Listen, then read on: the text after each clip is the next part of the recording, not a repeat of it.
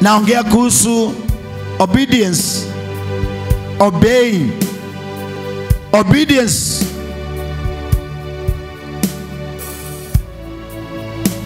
Anybody who is obedient has a long life. And what does it mean to be obedient? Obedience is a process of listening, accepting. The meaning of obedience is to listen, to accept, and to abide yourself unto what you have been told. That is the meaning of obedience.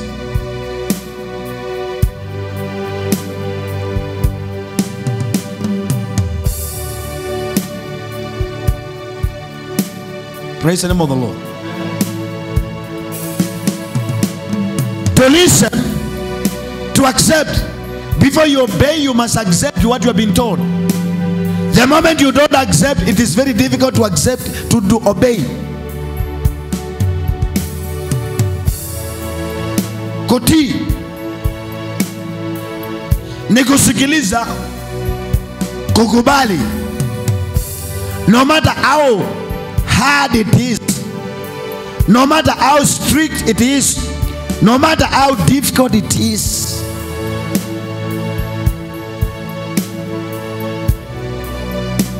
And anyone who wants to be a minister must obey authority. Acts chapter 9. We have spoken about this thing many times, but today I'm bringing it in a different way, according to the way God has given it to me, according to the way God has given the knowledge about it.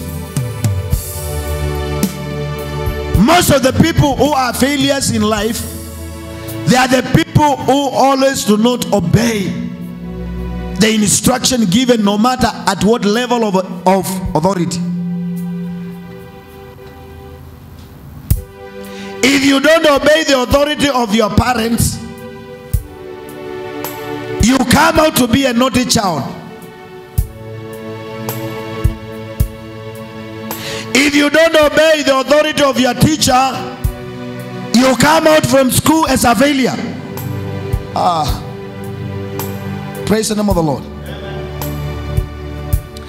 If you don't obey the authority of the land, you come out as a criminal. If you don't obey the authority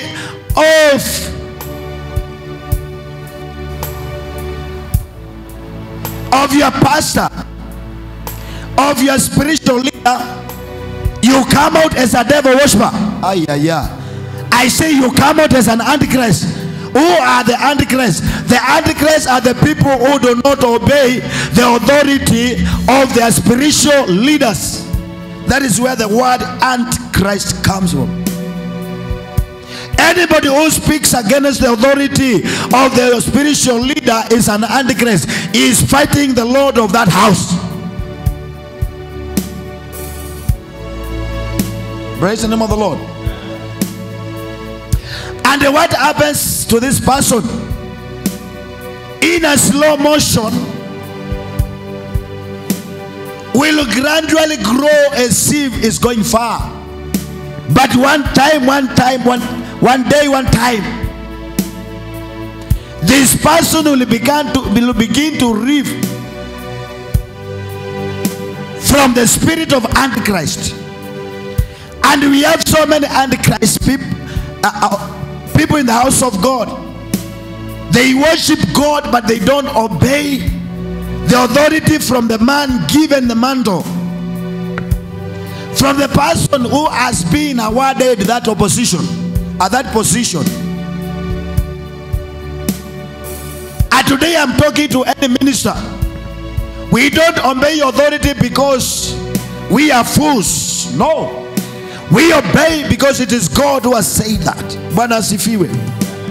Praise the name of the Lord.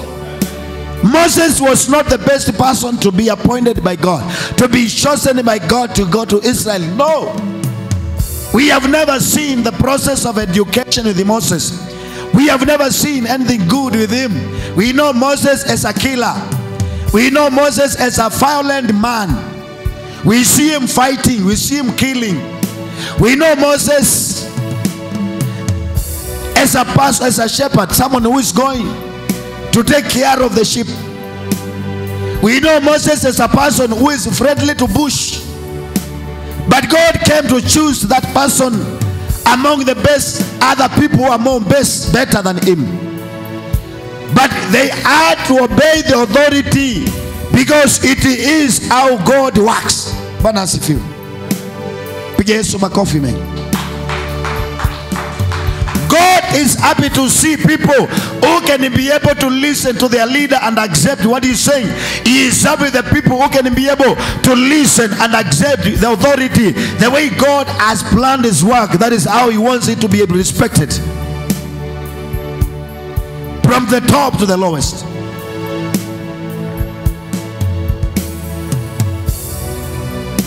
Imagine, I want you to listen to this. Imagine a nation without a leader, like Kenya now. Just think about this. A nation like Kenya now, we have no president. Just look at the way, how will be the operation? Matatus will make ways in the streets.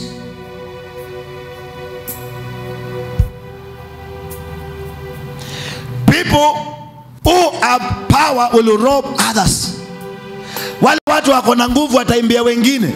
Unafanya mshahara wako haufiki nyumbani, umechukuliwa. Why? There is nobody above who can be respected. Bwana asifiwe. Think about it that way. A nation without a president, without a leader, like in Kenya today, what will happen? Wale maskini hawatakuwa na shamba, matajiri watachukua zote. Barabara zitapitia kila mahali. Nairobi haitaingika. Watu watauza mpaka kwa mlango ya mtu kwa mlango. Maana kwa nini? Hakuna mtu ambaye anaweza kupeana order hiyo sifanywe. Bwana asifiwe. Look at how authority works. And I want you to look at this in that dimension. Maana watu wengi hawajui tukisema authority maana yake ni nini. Just imagine a house like this without a leader. Watu watakuja ibada saa 8. Hakuna mtu akukemea.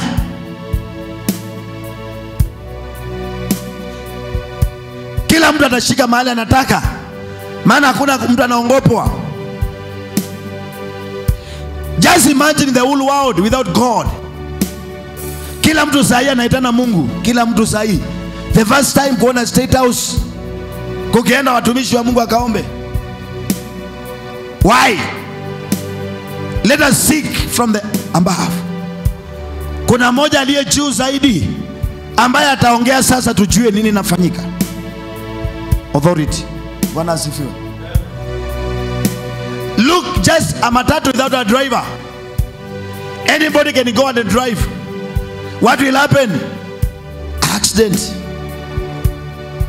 Hakuna mtu apendi kuendesha gari. Hata ule mtoto mdogo akiingia kwa gari, naona akiingia kwa steering, ukimwambia wakisha nataka kuendesha, basi hakuna order ya nani atasema. How many people will die? How many people will perish? How many damage will be how much damage will it be done? And so authorities must be obeyed for the security of the lives of people. Bwana asifiwe. Pigia Bwana Yesu makofi mengi. When you hear someone saying, mimi siwezi kuambiwa wachana na yeye, is an antichrist. Kama hajawahi kuona mkubwa wake ambaye anaweza command, ako na shida na hawezi kwenda mbali. Maana hakuna yeyote aliyefaulu, aliyeshinda asipokuwa na komanda mbele yake. Jeshi aliwezi kwenda kupigana vita bila kutuma komanda. If you go to KDF, wale wako kule Somalia, utakuta mkubwa hako pale ambaye anasema today this is the way we are going to follow. In the house of the Lord the same way, kuna komanda ambaye anasema today Monday ni kuomba, Tuesday ni kuomba, order, na inafuatwa ili Mungu afurahishwe na watu hawa, afanye kazi yake kwa urahisi. Bwana asifiwe. Yesu makofi mengi. A workplace without a boss. Kampuni isiyo na mwenyewe, isiyo na boss. Utakuta all the toilets are everywhere. Kila mtu anaweza kusimama mahali anataka. And especially hao wanaume hawana aibu. They can stand on the road katikati tu afanye vile anataka. Utampeleka wapi? Atakuuliza utanipeleka wapi? But you can see wanaangalia wakiingia, wanaona ladies, gents. Why? Kuna order. There is authority speaking about that. Bwana asifiwe. Praise the name of the Lord Jesus. Pigia Yesu makofi mengi.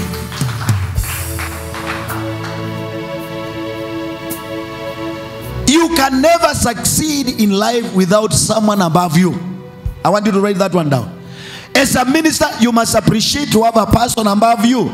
No matter how you see him, God has entrusted that person to speak on your behalf and also on the behalf of God. And that is why authorities are there. Ndio sababu kuna wakubwa. Mkubwa ni nani kwa hii nyumba? Mkubwa ni nani?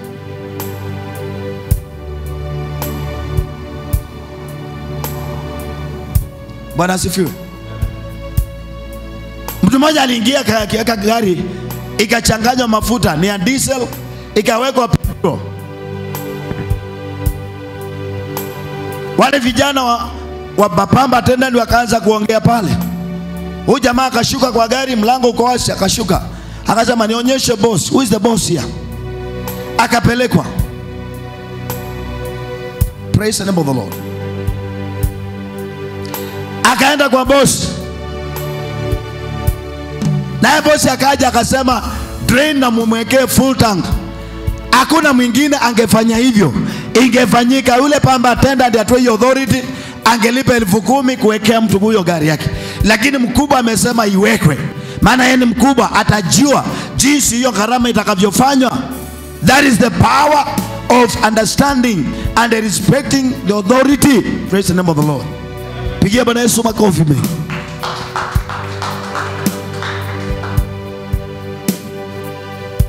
Amen.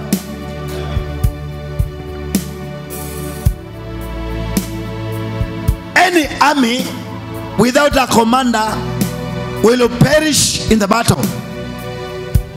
I want to read that. The importance of leadership, authority. Any army, kila jeshi isio na commander ama kiongozi wake ambaye ndiye anaamurisha inaweza kuishia kwa vita. Amen. And who are these people in the house of God? These are the people given leadership in various departments. In various departments.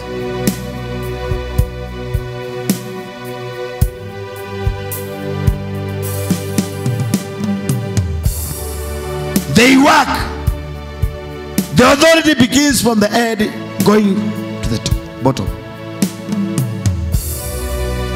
The head of the house, the departmental heads, the assistants, departmental assistants, the ministers, and the worshippers. That's how it goes. It's a chart. Each body of leadership reports to the higher authority. Bwana Yesu asifiwe.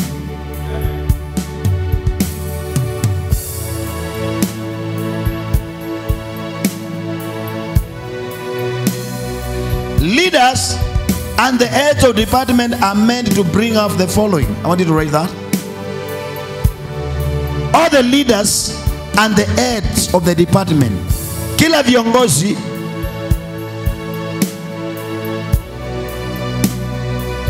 na wasaidizi wao na viongozi wa kila sehemu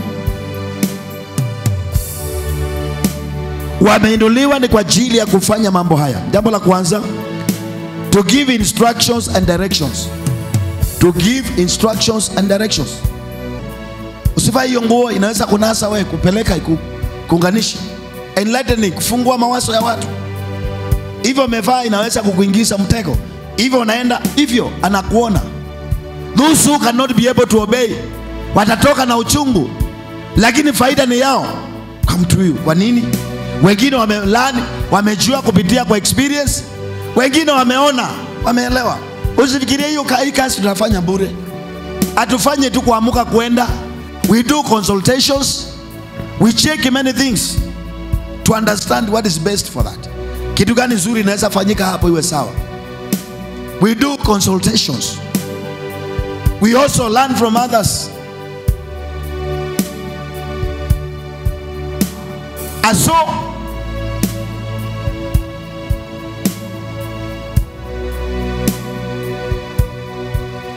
they do counseling, leaders, and they do advise what is the best to do for that. Counseling nini?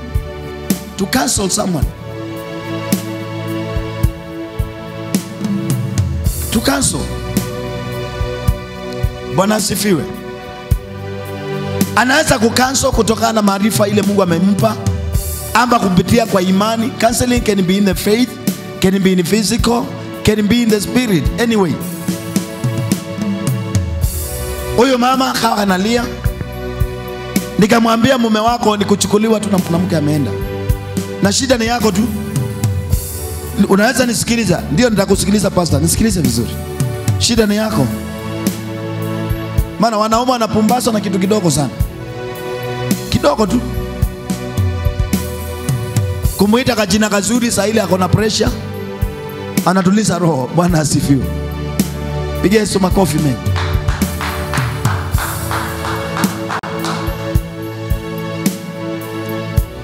Why do you think someone married can go to another woman? Wanaume hawapendi kelele. Why? Because their mind is dynamic. Yeye akiondoka kwa nyumba anafikiria wewe, mke wako utakula nini, watoto, na mke amekaa hapo. Ukikuja jioni kuja na sukari, ni kama ataokota kwa barabara. Bwana asifiwe. Wala mjaolewa, wanaume hawapendi kelele. Wala mjaolewa, mnasikia? Wanaume hawapendi kelele. Wewe ukimpigia kelele, ukiona anakuja jioni, usitafute sababu nyingine, ni ile kelele ya jana, anajaribu kufunguza masaa ndio akiingia, asiwe na kisirani, alale haraka amuke tena kesho aende. Ukitaka akuje mapema, unamuongelesha vizuri. Hata unampigia simu tu kimbele mbele, unajua tokanga 5:30. Unamuuliza, "Kwani leo mtoki mapema na ni saa 8?" Bwana asifiwe. Pigia Yesu makofi mengi.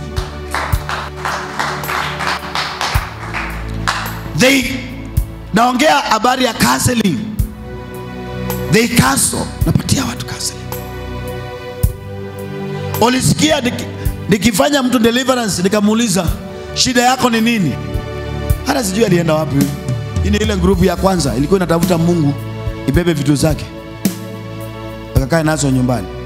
Akasema, bwana yangu ni kisirani. Kwa nini? Akija kwa nyumba na anza matusi, anaanza kuniambia nilio takataka. Roho Mungu akaniambia wewe muulize anajibianga nini. Nikamwambia wewe unajibu nini? Na mimi namwambianga takataka inauanga takataka ingine.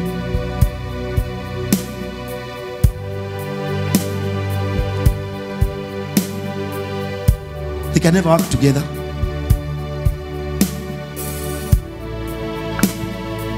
Advice. Usiende hiyo njia hautafika. Advice is the work of the leader, authority. If you don't obey your leader, he can never change you. Number 2, if you don't obey your leader can never change you. Can never change the nature of your life. Number 1, if you want to receive a change from anyone who is leading you, it is by first obeying and respecting that person, no matter how close you are. Hata kama mko karibu na yeye kiasi gani, usiangalie hiyo kuongea na urafiki mwingi. Ujue kuna kitu ako nayo wewe huna. Anaweza kukutolea mtego ambao wewe huwezi kujitolea. Anaweza kuongea maneno kwa njia yako ambao huwezi kujiongea. Bwana asifiwe. Praise the name of the Lord Jesus. Piga Yesu makofi na shangwe na mgelegele.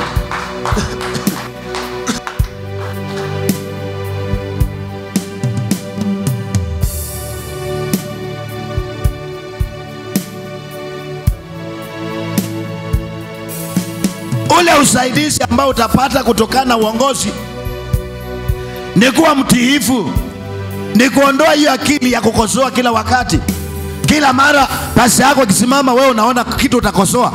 You are going down. Ukiwa hivyo unaenda chini pole pole, kama vile sabuni ununuliwa na inanunuliwa kwa ikisha kutolewa tu, kila mara imefanya kidogo, inaendelea na kuisha. Siku moja inabaki kisu ka sabuni. Kukosoa kiongozi wako kila mahali, kumwongea, hata asiweko, wacha asiwe, wewe muongee tu. Lakini Jehova anaona, roho yake inaona, roho yake inasikia, hata akiwa mbali anasikia tu. Bwana Yesu asifiwe. Praise the name of the Lord.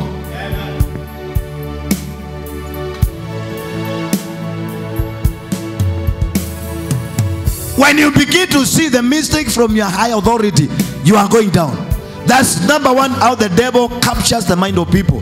Hivyo ndivyo shetani anashikanga mawazo ya watu. Anatafuta njia ile ambayo atamtenganisha na mwenye mafuta kwa njia fulani.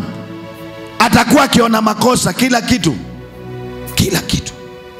Mwisho ya yote, yule mtu anaenda chini, anakimbia kwa pasa mwingine. By the time aende kujengwa na huyo, atakakaa mwaka moja, miaka 3, ile roho ikuje tena aanze kuona huyu. By the time I realize ako karibu na kaburi, inamnukia hapo. Na that is why today Bwana amenituma niongee na mtu aliye nyumbaini kuambie, if you want to be a true minister and you want God to begin to trust you, number one, you must begin to obey the authority no matter how it is. Bwana asifiwe.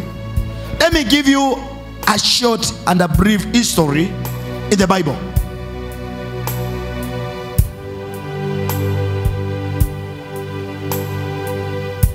In the journey of the Israelites from Misri, from Egypt to Canaan, they were moving from one town to another town, from a bad status of life to a good status of life. The towns were different, but on the journey, on the way to Canaan, there are so many things that arise, many things which came up, until some of them begin to despise Moses. Where is this kind of, hii mambo ya kanisa kukatika ilitoka wapi? Hii mambo ya mhubiri amelelewa na mwingine, amekuwa mkubwa, baadaye anakatika kwake, anaenda kuanzilisha yake, ilitoka wapi? Lack of obeying authority. Bwana asifiwe. Leaders are meant to correct and to help. The work of the authority is to do what? To correct and to help. To do counseling and to advise. Kama sasa Kenya imefanya counseling, imetumia bodi zote kukansel wanadamu wote, wana Kenya wote, tumieni hii, fanyeni hii. Not because they don't know. Si vile ati hawajui kwamba watu wanajua hiyo. No, hakuna mtu ajui maana ya sabuni kunawa, hakuna mtu ajui maana ya maji tunaoga kila siku, tunanawa kila siku. Lakini kwa sababu iko pale na ni authority, inapeana command hiyo kwa watu wote, kwa sababu that is the work of the government. It should give advice to the citizen. Makosa haitakuwa kwa president of the country kama kuna mtu atafanya vile amesema, maana huyo asiye obey that authority atakubali. Inawezekana hata hiyo shida ikaenda kwa mtu huyu na iko ielekezwe kwake. Kwa nini? Kwa sababu hata Mungu anafurahia kuona watu wakiobei. Pasipotii mamlaka, Bwana anaweza kuachilia kamtego. Bwana asifiwe. Praise the name of the Lord Jesus. Piga Yesu makofi mengi.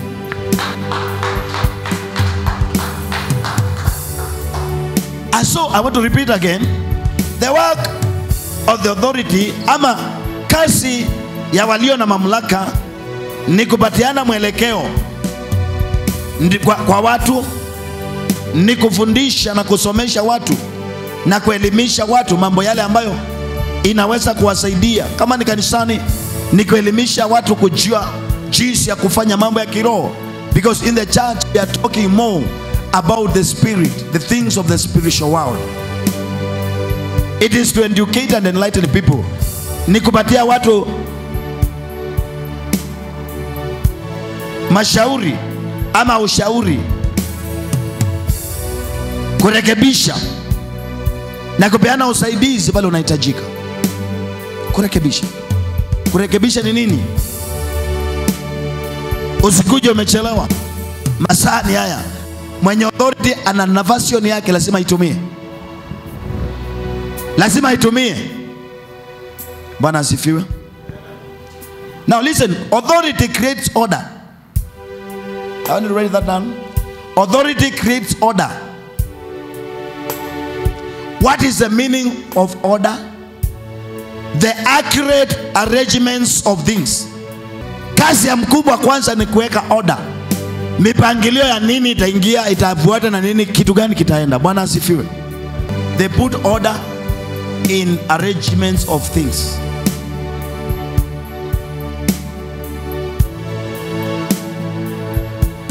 Respect those in authority over you. Your success is affected by it. Respect those who are on authority, who they have authority over you, because your success is affected by this. Bwana asifiwe. Your success is totally affected by this disrespect of the people who are in charge of you. If you don't respect them, there are things which you are missing. If you don't respect and honor them, there are things which you are missing from them. Kuna kitu ambacho nakipoteza kwa mtu huyu. Usipoheshimu, kuna kitu kinapotea kwa maisha ya mtu ambaye aheshimu mamlaka. Bwana Yesu asifiwe.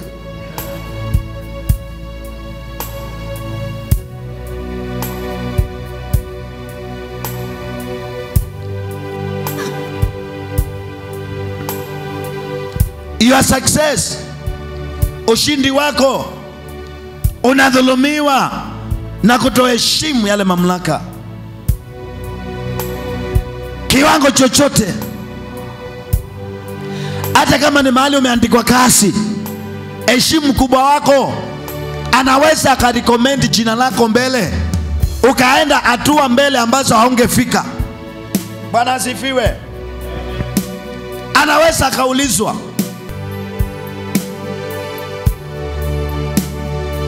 There is no work without a benefit. I want you to understand that today. Nothing you shall ever do in the correct way and you fail to get a benefit of it.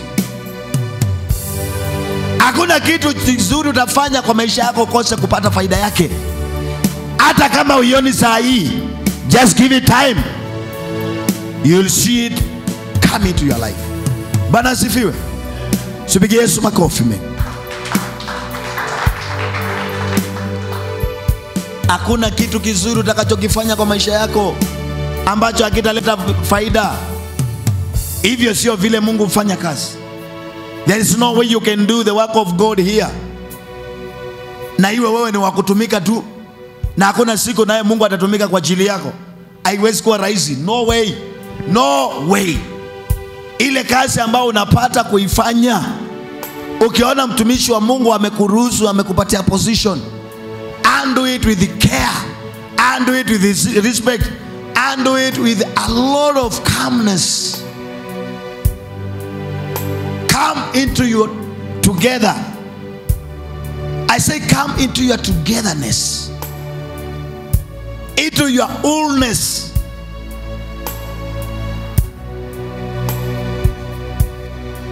Kuna faida ya kila kitu utakachokifanya. Bwana asifiwe. Naongea habari za faida na ushindi. If you don't obey the authority, it affects your success. How does it affect your success?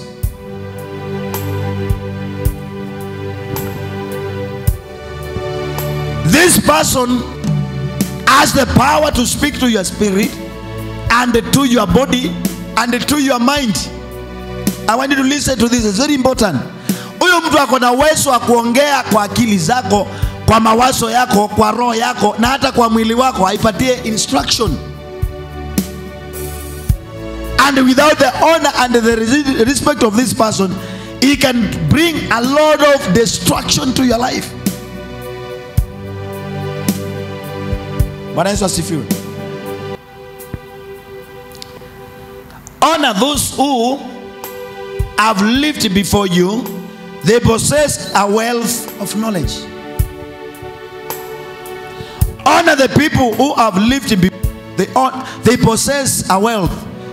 Wana utajiri wa akili, wameona mengi. Wale wameishi mbele yako. Naongea authority.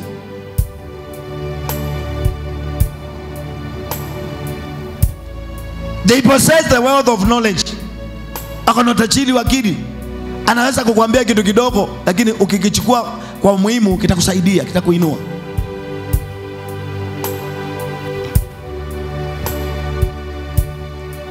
Bwana Yesu asifiwe.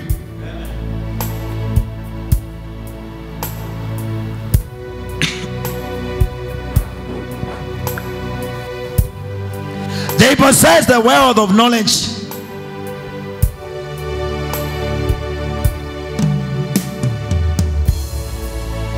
When you honor them, you get a chance of sharing what they have.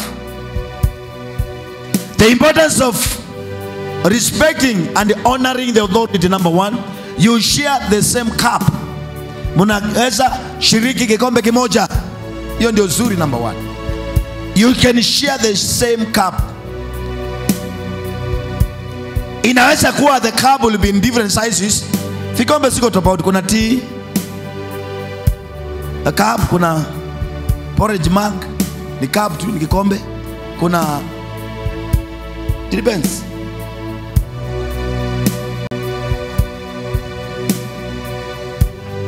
But the fact remains, the moment you honor and respect the authority, you begin to share the same portion, the same knowledge, the same that this person is getting, you get it.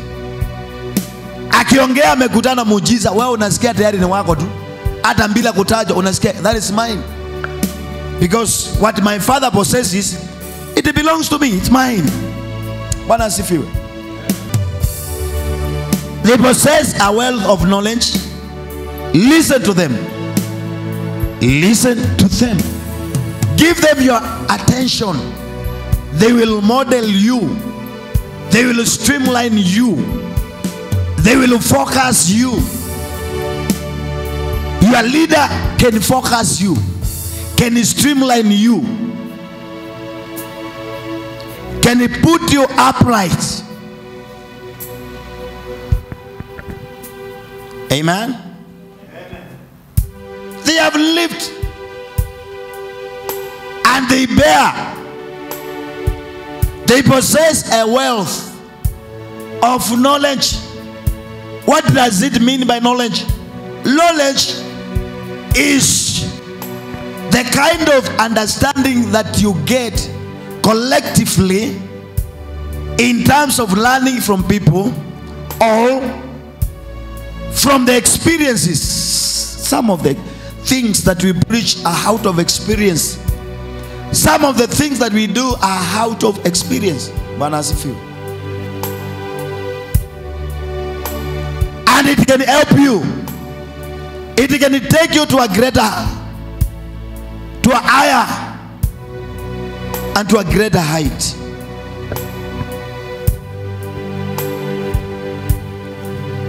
Listen from them and listen to them. These are two different things. Listening from and listen to. Bwana asifiwe. Number two, learn from them. Soma kutoka kwao. My friend, nobody can grow without a mentor. Nobody can grow without someone, without instruction from another person.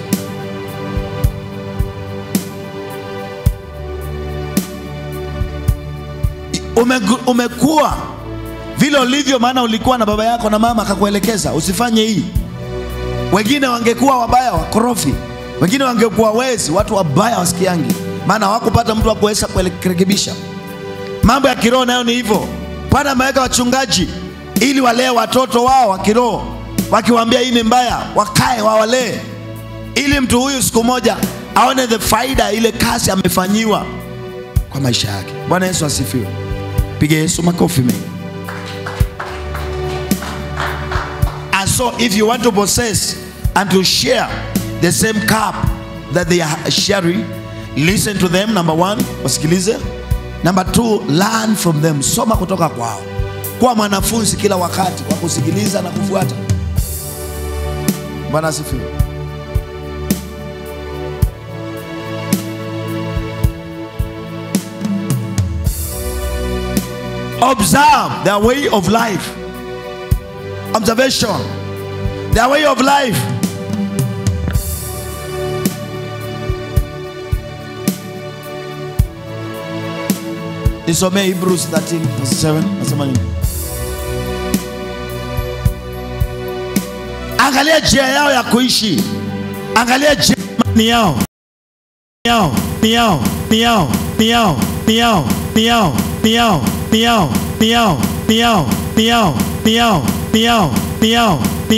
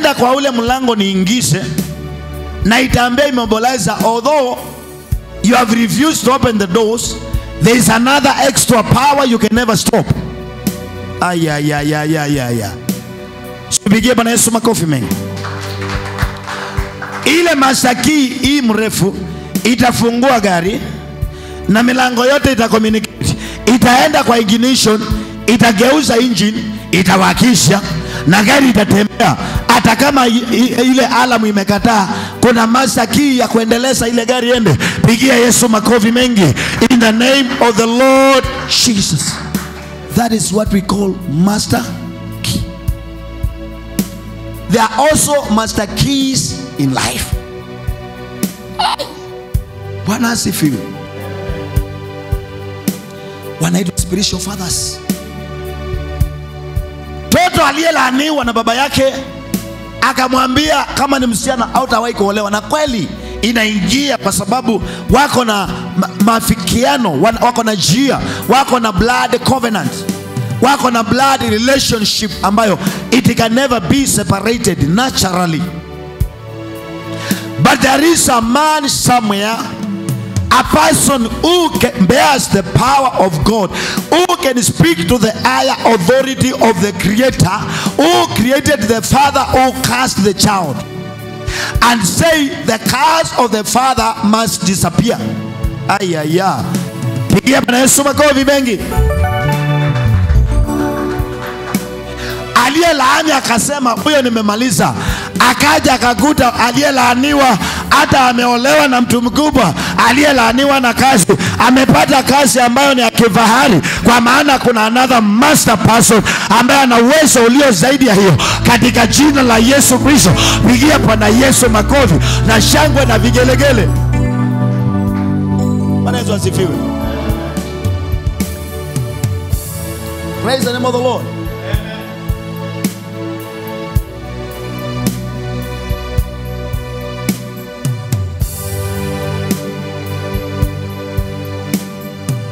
Na hao watu wamepewa nguvu hizo na uwezo huo.